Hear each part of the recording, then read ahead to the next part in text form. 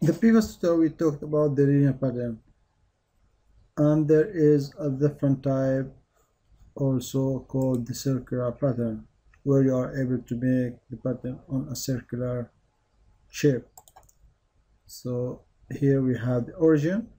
It will be the center of the circular pattern. Let's try to make a circle here, and let's make some instances in a circle around that origin. Let's activate the circular pattern. Now you have that circular pattern around. Here we have the point 1, which is the origin, and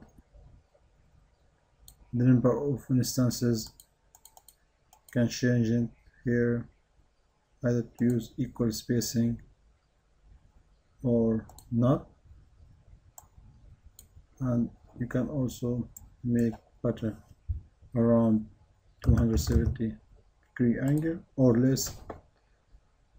And okay, if you want to make a circle pattern not on that center point, just make another circle pattern, and let's change the direction, the place of that center circle. Here you have the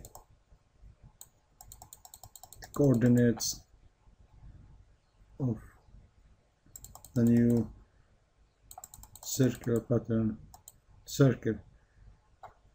Now let's make instances. Then they are done. Okay,